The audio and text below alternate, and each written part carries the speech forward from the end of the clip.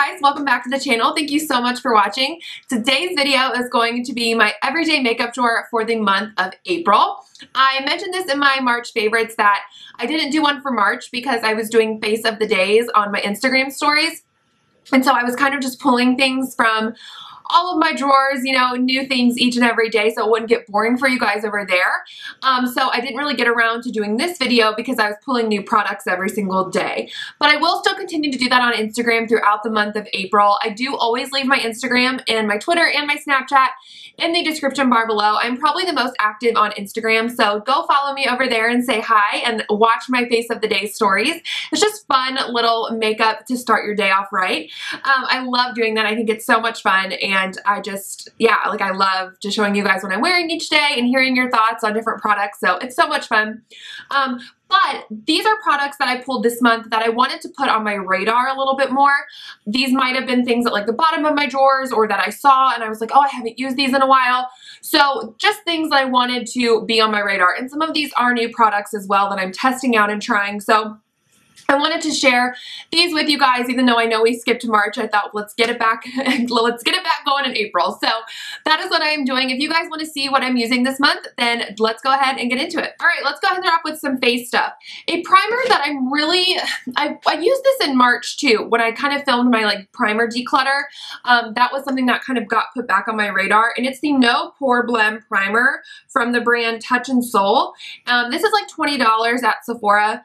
I just don't know how I feel about it. I feel like some days I really like it, some days I don't notice a huge difference. So I really want to make a point to try this and to see how it works with different foundations because I just don't really know how I feel about it yet. And so yeah, that is what I'm going to be using this month. This primer is like what I'm really going to make a point to use and to kind of get a good opinion about. For concealers, I have a couple different ones. I have my Collab Peach Concealer. I love this color corrector. It's more of a like yellowy orange, not so much of a straight up peach. So it is just a little dark, but I really like it to cancel out my under eye circles. That's what I'm wearing today. And it does just a really good job, but you need the smallest amount of this stuff. Just be careful. You just need really little tiny bit. Because one time, the first couple times I used this actually, I used way too much and my under eyes looked pretty dark. So just a little bit of this goes a long way. Now for actual like under eye concealers, I have my Maybelline Age Rewind Dark Eraser, the brightener one, the Erase Dark Circles one. This I just want to use up this month. I have like this much left.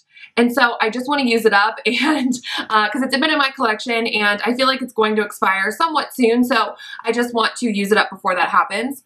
And then another one that I kind of figured out that I liked, and then I just put it away, and it is the Infallible Pro Glow Concealer. This is the shade 01 Classic Ivory. It's not super brightening, but it does conceal, and it's a nice kind of medium coverage concealer for an everyday look. But yeah, I was like, oh wow, I realized I liked it, and then when I found my opinion about it, I just kind of put it in my drawer and went on my merry way, and I wanted to pull this back out. For setting powder, I do have the Rimmel Stay Matte. This I have been using quite a bit off and on since I've got it, and I really do like it. I think it's a really nice, just mattifying powder. It doesn't, it's not super cakey like matte, and it also isn't a super thick powder, like a chunky powder. It's really finely milled, and so it's really nice. I found this at a local Walmart, so definitely check out there. I'm not sure if it's a Walmart exclusive, but this is the shade Transparent, which I prefer more than like a translucent, because translucent powders seem to be a little bit more white, whereas this one is a little bit more like pinky, milky toned. So for my skin tone, it works out really well. For foundations, I did pull out a couple of them. I have 3. This one is the Maybelline Dream Cushion. I was just looking at my foundation drawer and I was like, I haven't used that in so long and I really want to. This is the shade 15 Ivory. I love this cushion foundation. It's really nice, especially now that the weather is hopefully getting a little bit warmer here where I live. I hope that this will just be a nice light look for the spring, so I'm really excited to pull this back out. And then a newer foundation for me is the BH Cosmetics BH Liquid Foundation, Naturally Flawless, and it's in the shade, I don't know, the shade is not on the bottle. It's a light one. I don't know which one it is. But I recently saw this at an Ulta store, and it does come with a pump. And I've seen it on the BH Cosmetics website. I've just never bought it. But now some of the Ultas near me are putting in a BH Cosmetics display, which is so cool. I love seeing like kind of small online businesses that I used to follow and buy from, like their site. I love seeing them come into Ulta. I just think that has to be the coolest feeling for a brand. But anyway, so I picked this up. It was around probably like $11 or $12, I think. And it's good. It's a little thick, but it's good. I'm not sure how I feel like really strongly about it yet. I'm not sure if I love it. I'm not sure if I hate it. So I definitely want to play around with this a little bit more to get a better opinion. And then one that I pulled out for today and that I just kind of put in this drawer is the Collab Meet Your Matte Velvet Foundation. I haven't really used this since the collab video that I did a while back, and so I wanted to pull this one back out. This is the shade Ivory 02, and it's a really nice foundation. It's a little bit thicker, but it's not so thick that it feels cakey and gross. I did wear it with a brush today, and the coverage is really good, and it does keep you matte, and it's just a really good foundation. You can find Collab at Sally Beauty. Okay, for all over face powder, I did pull out this Bye Bye Pores Pressed from IT Cosmetics. We are like smack dab in the Ulta 21 Days of Beauty sale right now, so some of the things that I've ordered have come in. So this was one of the deals during the sale that I purchased, and I had a sample of this like this time last year, and I really liked it. So that's why I went ahead and bought the full size. It's just a pressed translucent powder, but it really does blur out the pore area, and it makes it look really smooth and nice. So I'm excited to have the full size and get to play with it. For blush, I have this one from Ofra, and this was actually sent to me through HAUTELOOK. I was really excited to see this on there because I've never purchased a blush from Ofra. I've purchased their liquid lipsticks and their highlighters, but never a blush. And this is in the shade Bellini, and it looks really light in the pan, but it's what I'm wearing today. And as you guys can see, it doesn't look super light on my skin. So I really kind of like that. I like that it's a little bit deeper actually on the skin, because when I first got this, I thought, oh man, it might be a little too light. But it's not. It actually looks really, really pretty. So it's a little deceiving, but it's a really smooth texture. It's very soft, and it just sits on the skin really nicely. It blends really nicely, and it does last a decently long time. So I'm really happy with that, and I just kind of want to continue playing with it since it is new. A bronzer that I pulled is the Physicians Formula Butter Bronzer in the shade Light Bronzer. I got this purely just so I could use it up. I want to try to use up some makeup products that I have hit pan on and things like that. So I want to just use this up this month, which I think I probably could. It might take me until next month, but I definitely think I can use this up. Recently, I watched Andrea Matliano, her Project Pan update that she posted. I will link it down below for you guys. It was so fun. I didn't do a Project Pan for this year, and that's basically like where you try to use up so many products, or you know, certain products in your collection. But after watching that video of hers, I got inspired to kind of do my own little Project Pan with like that Maybelline concealer, the Physicians Formula bronzer, things that I've just hit pan on that I'm like, I just need to use these up and get them out. You know what I mean? Not that they're bad products. I love the Maybelline concealer. I love the butter bronzer. But it's like, okay, they're almost on their way out. Let's just do it and get it over with, you know? And they are drugstore products, so I can always repurchase them. A highlighter that I pulled for this month is from Tarte, and this is the Exposed highlight. It looks so pretty. It's what I'm wearing today.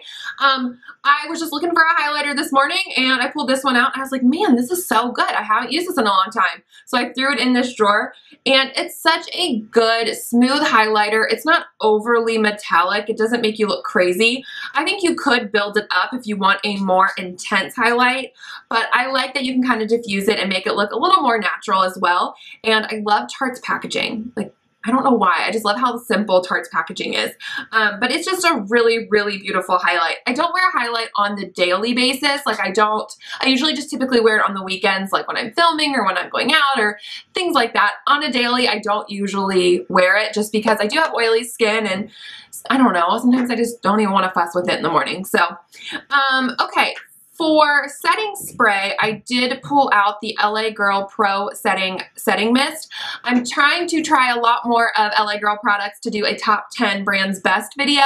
I will link that playlist down below for you guys. It's where I basically do a video sharing my top 10 products from a certain brand, and I'm really trying to get a good top 10 for LA Girl. So I did purchase this recently, and actually I really do like it. It's a small bottle, but it's 1 fluid ounce. So it looks really tiny, but you're probably getting just as much in here as you would be in like a bigger bottle from like Maybelline or L'Oreal or something.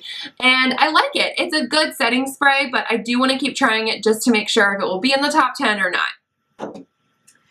Okay, for eyeshadow, I have a lot of stuff pulled because I am participating in the Ulta 21 Days of Beauty sale, so as stuff kind of comes up on there, I'm going to be purchasing stuff. So I don't know if I'll use all of this stuff this month, but I'm definitely going to try to dabble in it a little bit. But the first couple things from the Ulta sale, this Dose of Colors Ideal Duo in Sunset. It's like a pigment on the bottom and then a cream up top. These are a hot buy, so they're $15 throughout the sale. I did just go ahead and purchase mine when I purchased my IT Cosmetics powder because the hot buys typically sell out pretty quickly, so I wanted to make sure to grab one. So it's a cream shadow and it's really, really pretty, and it's a really nice formula. It's right there. And then the pigment is really nice as well. It's a little warmer. It's, I kind of like to blow it off a little bit because I just don't want it to be so messy. It's a little warmer, but I wore this recently. Again, if you follow me on Instagram, you have seen it, and it looked really, really pretty. So that's the cream shadow and the pigment. I just think it's so stunning. So I really am happy with that purchase. And yeah, so I'm playing around with that a little bit. I've only worn it maybe 2 times, so I'm excited to get to play a little bit more. And then another thing from the Ulta sale, see, and that stuff like stays. It's like not coming off my hand. Another thing from the Ulta sale that I got is the Persona palette, I guess is how you say it. Oh, the Identity palette. I'm so excited I got this. I was so scared it was going to be sold out, but it wasn't. It's what I'm wearing today, and I am obsessed, you guys. Like, this palette has so much hype behind it, and there's a reason. Like, it is beautiful.